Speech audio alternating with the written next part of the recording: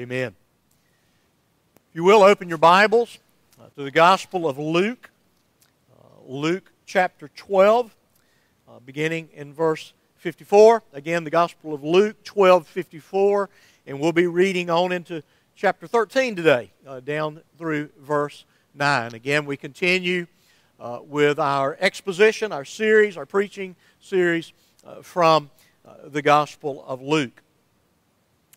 I'm sure most of us are aware and have some level of anticipation and expectancy that just in the matter of days, urgency and passion will be on full display.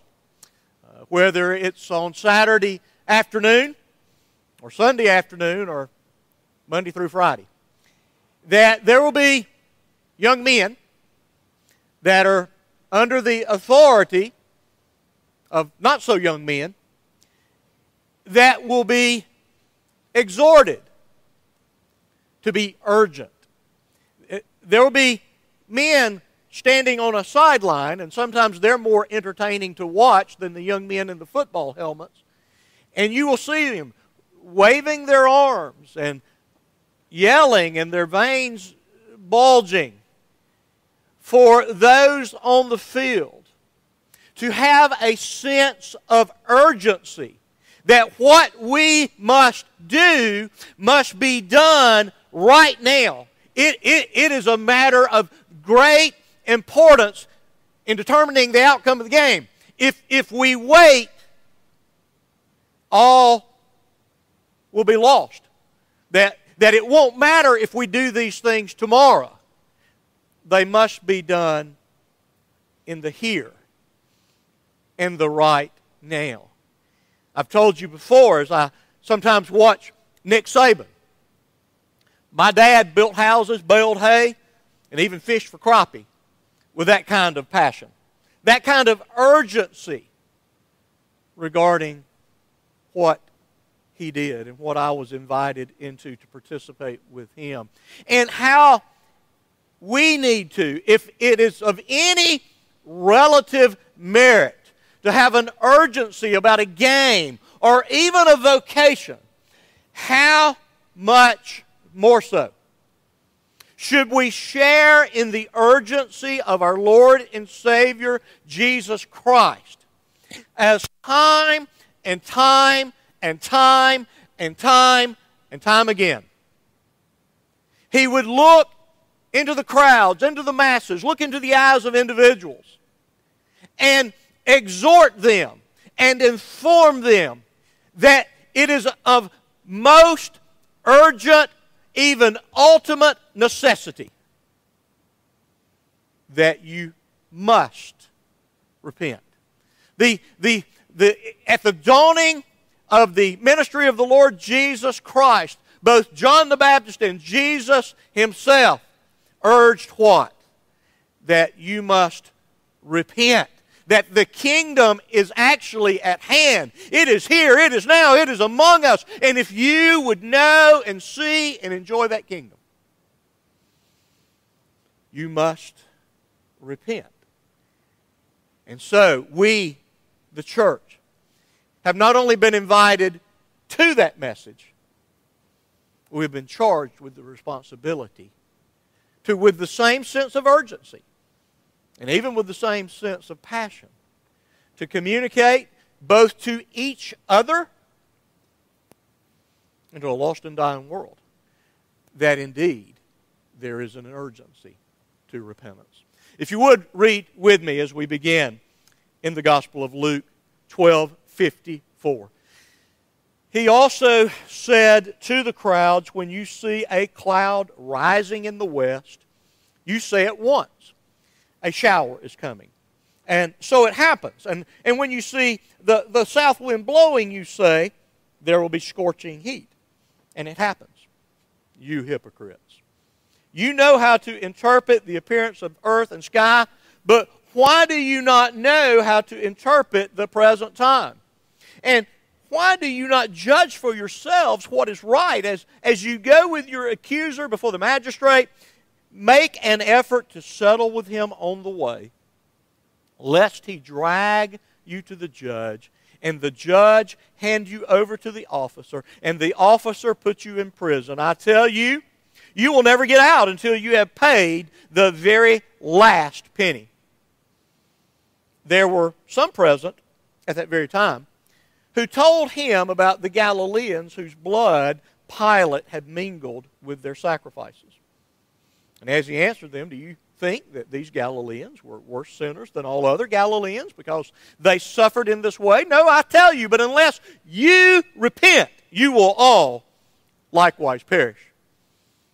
Or those 18 on whom the Tower of Siloam fell and killed them. Do you think that they were worse offenders than all the others who lived in Jerusalem? No, I tell you, but unless you repent, you will all likewise perish. And he told this parable. A man had a fig tree planted in his vineyard, and he came seeking fruit on it and found none.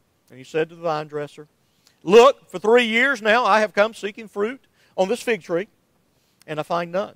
Cut it down. Why should it use up the ground? And he answered him, sir, let it alone this year also until I dig around it and put on manure. Then if it should bear fruit next year, well and good. But if not, you can cut it down. Pray with me. Father, once again, we confess that we are dependent upon you. We are dependent for your Spirit to work among us, that I would speak clearly, that I would rightly divide that which you have given to us, and God, that we would hear it and have it applied to our own lives for our good, for your glory. Lord, we ask these things in Jesus' name. Amen. As we have noted a number of times as we've journeyed in this particular section of the Gospel of Luke, Jesus at times is speaking to that inner circle, to those disciples and maybe a slightly larger, broader group of people that had identified themselves with Jesus Christ. At other times he's specifically speaking to the masses, to the large crowd that had gathered that for various and sundry reasons he would turn and direct his words to them. In the course of this teaching, he would offer various types of indictments, of warnings, of explanations and instructions, and certainly pointed with particular exhortations and even commands for their obedience. And so here Jesus is once again in verse 54 turning and speaking to the masses. Evidently a substantially large group that had gathered. Many were at the right place for the wrong reason, okay? But Jesus still spoke to them. He still addressed to them. And so I want to look first of all this morning at, I call them incisive analogies. There's two things that Jesus raises here. One analogy has to do with the phenomenon in the natural realm, that is the weather.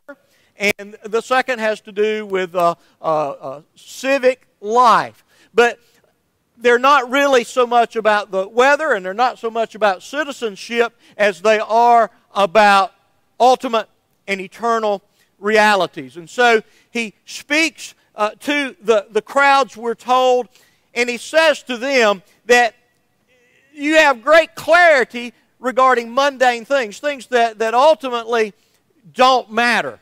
But you are very confused about that which is ultimate. Maybe if I could say anything to the broader church and to the culture today, this indictment is true of you. You have great insight on things that will not matter 100 years from now, that nobody will even think about. But things that will matter for all of eternity, you're confused.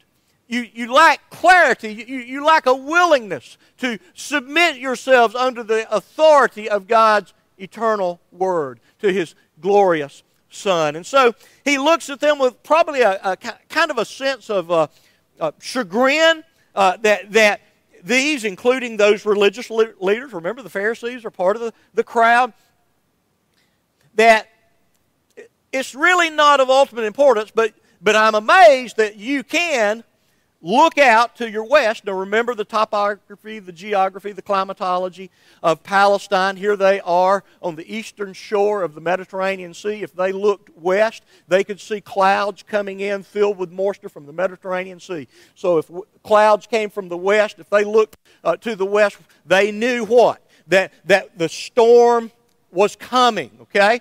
And so if they sensed or saw the leaves blowing or the trees bending with wind from the south, from the direction of the desert, they knew it was going to be a hot and dry day. They understood something of these phenomenons. And so he says to them, you're absolutely hypocrites. You're claiming some type of discernment. You're not who you want to claim you are. You can look at the weather and you can say some things that display the fact that you understand something of the weather. But how? How can you be so ignorant? You see signs pertaining to weather and you rightly interpret it. But you see the greatest sign of all, the incarnate Son of God, the glorious, infinitely eternal Son of God, this great sign that is among you, and you fail to understand what time it is, the urgency of this particular season. How could you miss it? You understand kind of the parameters of citizenship, and it would be a very wise thing that if you find yourself in a legal dispute, particularly a financial dispute, that instead of placing it before someone that's going to make somewhat of an arbitrary decision, why not, while the ball is in your court, you work out something that is agreeable to both of you, because it is possible that if you go before the judge, you may lose your case, and you'll wind up being thrown into prison. And under that system, if it was a debtor's prison, you remained in that debtor's prison till somebody paid your debt. And so the wise thing to do is settle the matter between you and your adversary. But let me assure you of this. Jesus is not trying to instruct them about civic discourse and civic responsibility and civic privileges. He is saying there is an analogy here that I want you to see. You have time to settle and not go before the ultimate and final judge, the Heavenly Father, and stand before Him and hear condemnation pronounced against you. Right now, you have the opportunity to settle your case. Now, please don't misunderstand me. It's not some type of a negotiation. It is not sometimes, well, God, I'll give you a little of this and give you a little of that, and you just forgive my sins and give me eternal life. Again, it's very illustrative type language. You settle with the Heavenly Father, the judge of all that is, through the work and the performance, the person and the work of the Lord Jesus Christ. The only plea that we will have before the judge is not, I've really been a good guy. I've really been an outstanding person. I've been honest. I've displayed integrity. I've had a great work ethic. No, the only thing that will matter is if your eternal destiny has been settled and sealed through faith in Jesus Christ. And so the wise thing is that what? You need to settle your case right here and right now. Why? Because later may very well be too late. And so we can sense that Jesus is very urgent about this particular matter. And so in the midst of this instruction, Jesus is asked some questions. And I call it the informative example there beginning in chapter 13. We're told that gathered in that crowd, there are some people that they want to tell him about something that had occurred. Now, I must tell you that to my knowledge, we don't know exactly what the reference is to these Galileans being murdered by Pilate. But what we do know, that this is a testimony that is consistent with the character and practice of one we remember as Pilate, okay? So, obviously, just because it's the Word of God, I have no reason to doubt it. but certainly we can look at the context and the characters in this particular example, and we have no reason to doubt that this did not really happen. And Jesus asked them a question after he hears this tragic story, and he asked them, do you think that these Galileans were worse sinners than all other Galileans because they suffered in this way? Both in the church and in the world, there are all too frequently great misunderstandings and oftentimes great misled attempts to explain the great reality of suffering and evil. And it goes all the way back. We find Job's three friends, basically. You get what you deserve, Job. You're a bad guy, and bad things happen to bad people. And many of you can remember a Jewish rabbi, I believe his name was Kushner, Harold Kushner, if I remember correctly, writing a book. Why do bad things happen to good people? Well, he begins at the wrong point, because there are no good people. There are no good people. What every person deserves is the wrath of God. And that we would receive anything of grace and mercy is only rooted in the character of God, not in what we might think we deserve. And so Jesus goes down two alleyways here.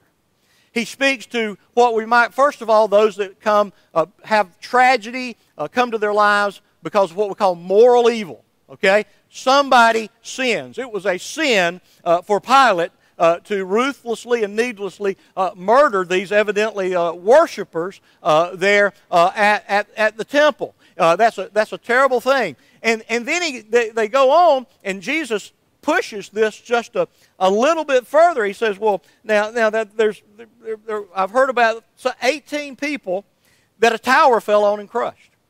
Now, that should be kind of a sensitive subject. We have just seen in the last few weeks in, I believe, Miami Beach, a condominium collapsing, and I believe the last count was 98 people.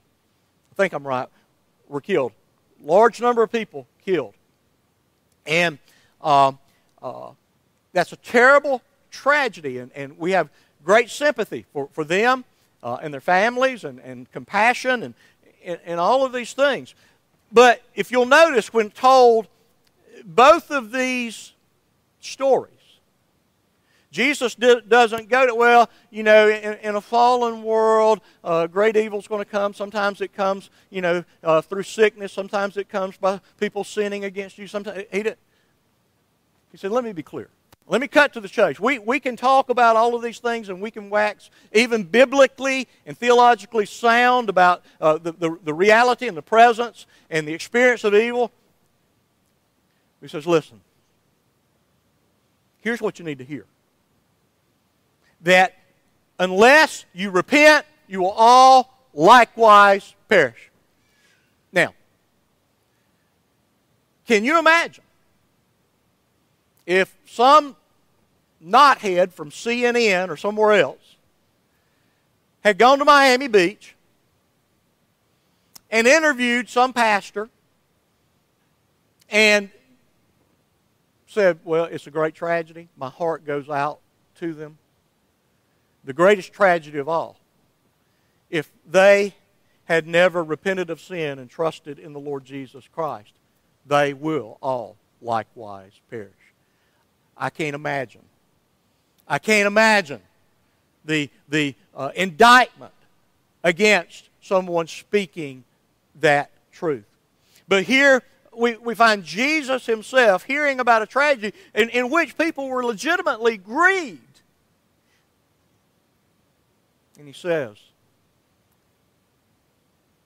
here is the ultimate and the final issue. And you must learn from these two examples that now is that given moment of time, as would later be stated and written, today is the day of salvation.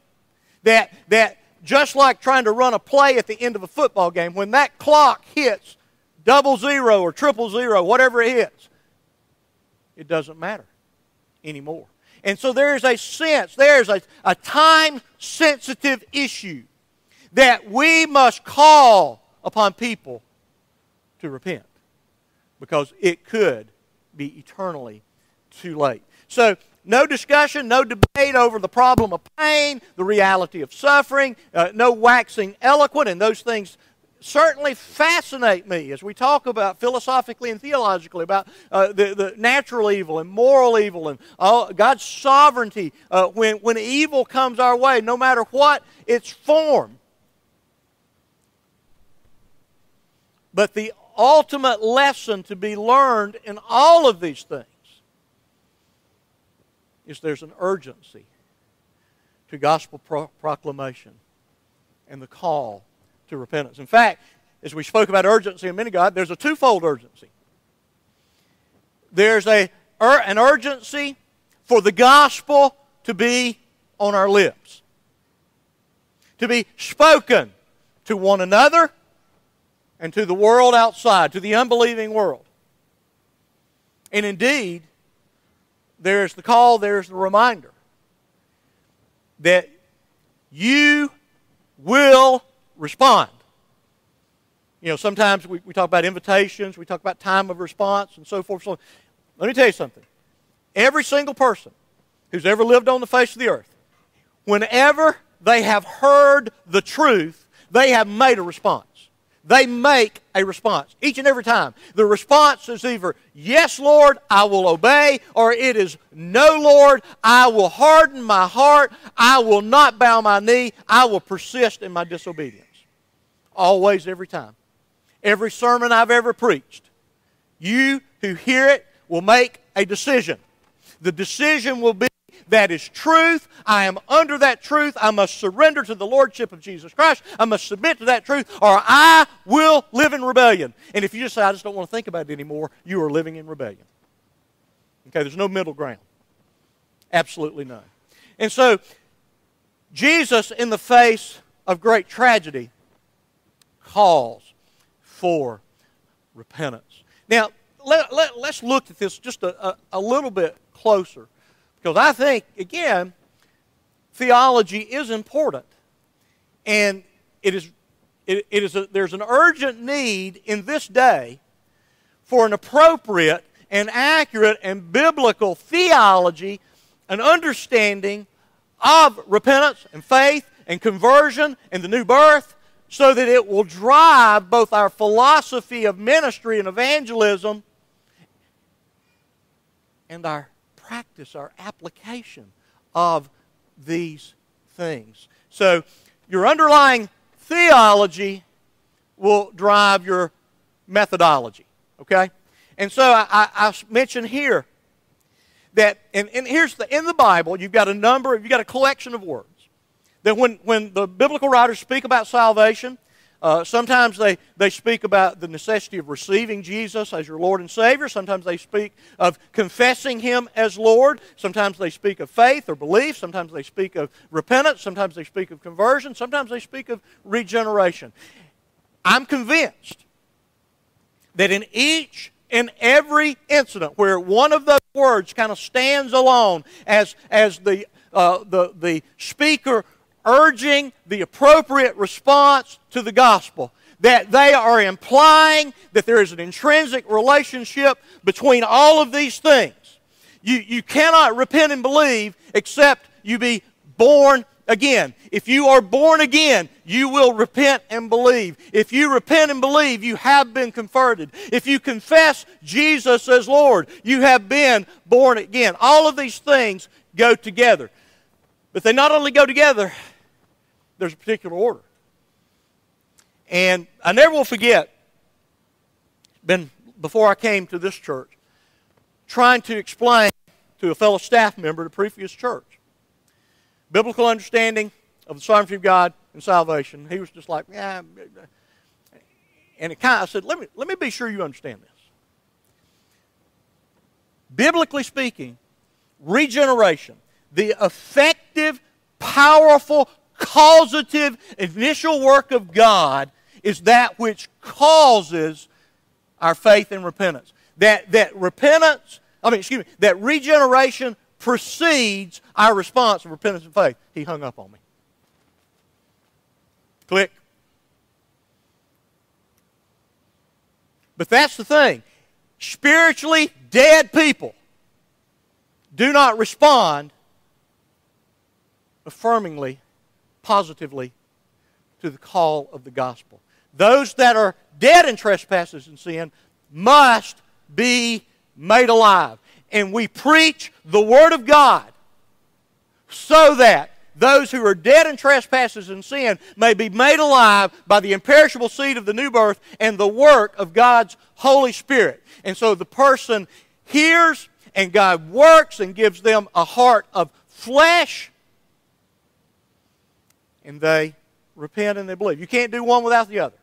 Now, the reformers, and everybody around here has been around 1517, and our emphasis on the just shall live by faith, and you're saved by grace through faith, and this faith alone, okay?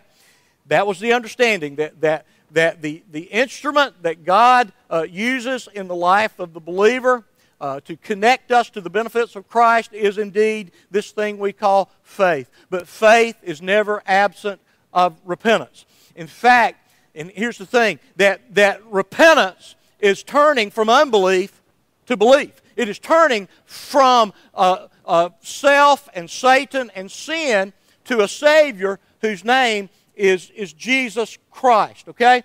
And so in repentance, and there's multiple facets to it, but again, it is the idea of turning or changing. The Greek is metanoia, literally to think after, okay? It is to have a change of attitude about who Jesus is and what He has done, and the fact it is for me. That is my final hope. I've had two interesting conversations this week. One of them pretty pointedly, or very pointedly, gospel and evangelistic. The other one was a little more casual, and there were many things that were said, not in any hostility, very, very, very lighthearted. I made a strategic decision. There in a busy restaurant, in the presence of someone else, I just kind of, hey, that's great, love you, and didn't think that, I didn't want to embarrass the person and say, well, no, that's wrong, and that's wrong, and that's wrong. But there is a place in evangelism that you have to dismantle spurious, false, unbiblical notions, okay? And sometimes you have to do it in kind of a pointed manner. Sometimes you've got to be gentle. Sometimes it takes a certain season of time. And so, again, I chose to step back, and prayerfully, there will be another day, okay? But here is the thing, as I talk to these two different individuals, I think there was a common thread. Now, for most of us good old Baptists, been Baptist all our life, all that, I'm pretty sure that if you knew these guys, you'd say, oh, they need to repent of 1, 2, 3, 4, 5. Those really bad things. But I dare say it's quite possible that if they're not believing, and I'm not sure about either one, there's a lot of misguided notions, the fundamental thing that they will have to repent of is their concept that I'm a good person, that I do good things, I'm charitable, I'm loving, I give, and therefore that which is in my heart is going to serve me well on the day that I stand before God. And folks, that's a lie. It's from the pit of hell, and it smells like smoke. Okay? And so, Isaiah did not write that all those bad things you do on Saturday night or whenever you do them are filthy rags. He said your righteousness, your religiosity, your spirituality, all those things make me sick. There's a stench to those. And so repentance, turning to, but it is inclusive of any notion that there's something by which I merit or I have earned any favor with God. I simply, empty-handed and penitent, fall at the foot of the cross crying, Lord, be merciful to me, the sinner. And if I do that, guess what? It's because He has done an effective, efficient work in my life that we call regeneration. And so, there's a couple of evaluations that we can kind of speak of and utilize. Paul speaks of repentance in 2 Corinthians 17. He says, godly sorrow works repentance, but sorrow as the world gives leads to death. Now what is he saying? He's saying that when God grips your heart, there is a legitimate grief and a sorrow and even a fear over the fact that I will stand before a holy God and I am undone. And I will justly receive the sentence of condemnation. And there is a sorrow that is God-wrought that ultimately works in repentance. And then there's a sorrow, and it tends to be characterized by I got caught.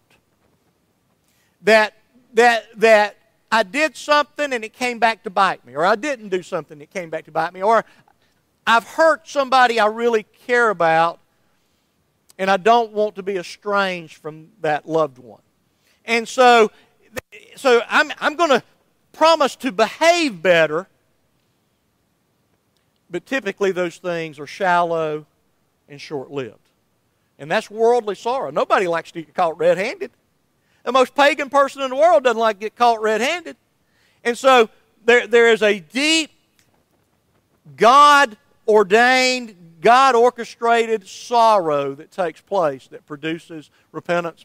And really the test of it is you can I put down the component parts. There's a confession of both my sin and the Lordship of Christ, and there's a contrition, a deep sorrow. But I think the key is in continuation. How do you know that you had godly sorrow? Do you go back? Now, I was sitting back here in Sunday school class and I was 6 years old, or I was at camp, and God, was I really sorry? I don't know. Was I? Well, I don't know. Ongoing repentance. Ongoing repentance is the genuine testimony of initial repentance. Initial repentance is always borne witness to its vitality through the ongoing continuation of repentance. Now, I've never seen this in print, but I've been told for years. Charles Spurgeon said, I need to repent of my repenting. And that would be true. That it is always so shallow and so superficial ultimately because in this finite world, there's a reality that I can't come face to face with the one high and lifted up in that temple. And I don't recognize that He is the Holy One. And I am undone. I'm a man of unclean lips. And I need to repent. So, there's an ongoing necessity and reality to repentance. And again, it's always connected to faith. And Paul speaks of it in Acts chapter 20. That repentance toward God and faith in the Lord Jesus Christ. Turning toward God, receiving from God that which He gives, namely eternal life, through His Son, Jesus. And so, repentance is necessary, it's essential, and we need to understand it, understand what it is and what it's not, okay? So that we can have a gospel methodology through which the urgency, the need of repentance, is not confused with some type of emotional manipulation and things like that. Again, I make no apologies. I make no apologies. But I believe there's an urgency. And here's the thing. If you leave here today, Pastor Tim's just lost his mind. I'm so sick of that stuff. I don't. Be careful. Because you're the most powerful testimony to your conversion, to your regeneration, to your initial repentance and faith is your willingness to continue to repent. And if you enter into a season of an unrepentant attitude, danger. Okay? I know that's heavy-handed, but there's a reality to that. And all of us have, if you're a believer, you know exactly what I'm talking about. You know exactly what I'm talking about because you've done it before, because I've done it before. Okay? Don't look at me spiritual. All right. Final little segment here. The instructive illustration. Now, this parable, first and foremost, its reference, its meaning, I believe. And we had a conversation Wednesday night about, I didn't realize it was so often misinterpreted and so widely misinterpreted, about Matthew 13, the parable of the soils. And y'all have all heard me talk about writing a guy that was one day president of the Southern Baptist Convention say, you're wrong, that's the wrong, that is not the meaning of that passage. And he laughed at a yahoo like me, I'm sure.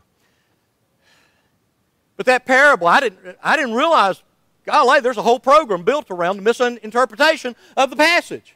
And so the meaning of this passage is that God is patiently and graciously waiting and even sending Jesus Christ, this great vine dresser, who is one who encourages the mercy of God for the sake of the repentance of Israel. That there is a day of grace and the gospel is going to be proclaimed, that preachers are going to be digging around the roots of that fig tree, Israel, and the gospel, which is characterized, pardon me now, as the manure, the fertilizer, it has been broadly scattered so that it may produce in that fig tree life and fruitfulness, okay? So God was patient with Israel. But I do believe there is an application to the church. In other words, you can over-contextualize things and say, well, that ultimately was about Israel and God's patience and His waiting and His sending of gospel preachers, and inclusive of His Son. And so He was waiting. He didn't destroy them. He didn't cut them down because they were barren. They were fruitless. And so that day is past, and so there's no relevance to this. We're very quick in the church to both inside the church, outside the church, to cut down and throw into the fire. And that's not the first step. When we see people struggling, when we see the barrenness of their lives, is that we need to do everything that we possibly can to place them within the context in which they can be fruitful. Sometimes we need to loosen the dirt up around their soils. You know, we may nick them a time or two as we're digging around. But we need to be digging around trying to get that soil loose so those roots can grow and get deep down into the nourishment of the very Word of God, the gospel of Jesus Christ, the person of Jesus Christ. We need to be constantly doing that, okay? And we need to be constantly spreading the gospel into their lives. And encouraging and challenging and doing it for a long enough season that we may have to come to the discernment. And we can never pronounce it absolutely. But your barrenness gives me cause to think that you're not an infertile tree. You're not a sterile tree. You're a dead tree. And again, the Bible speaks to that issue, is how we handle that in the church. But again, we must first go through this laborious and lengthy process of doing everything we can to facilitate and to nurture and to coach and coax people towards vitality, toward fruitfulness. I'll be honest with you, and I can probably guess most of you know what I'm talking about because you've experienced it. There have been many seasons in my life where this fig tree was pretty barren.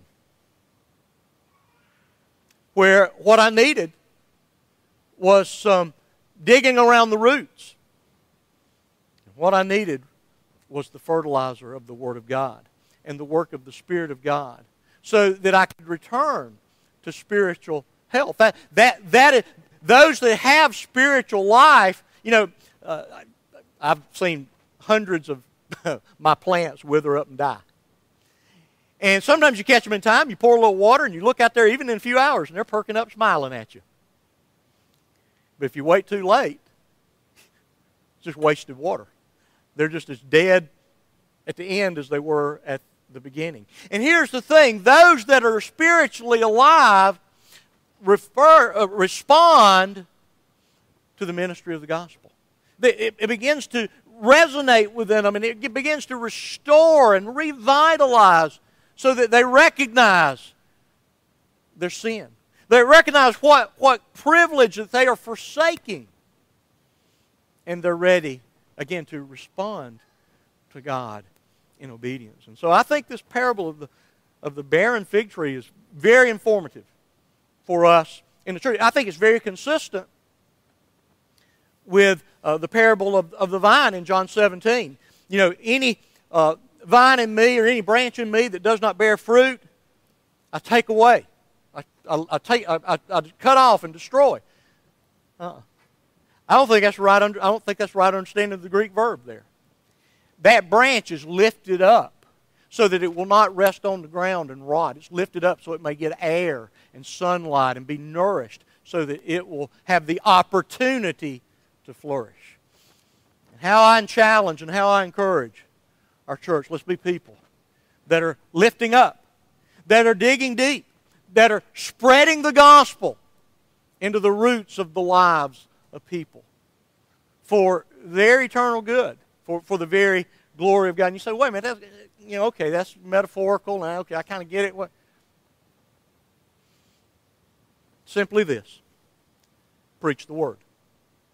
Rebuke, encourage, and exhort. That's our work. Whether pastor or the congregant, that is our assignment. And what is at stake? Well, it's lives, it's souls. It is this urgency. It is this urgency. It is an urgent message. Respond to the truth of the Word of God. Respond in either initial repentance and faith or ongoing, continuing repentance and faith. Either way, or initial or ongoing, it's an urgent matter. Pray with me. Father, thank you for your truth. Thank you for the power of your word. Lord, for what you choose to accomplish. As Paul wrote, through the foolishness of preaching. Lord, I pray that your people would hear your voice, that they, as the sheep of the Good Shepherd, would follow after that Good Shepherd, our Lord Jesus Christ. Lord, help us to know how to live with each other as the body of Christ. And Lord, how many we need to be caring for the sake of the gospel, for the good of their soul. And Lord, we ask these things in Jesus' name. Amen.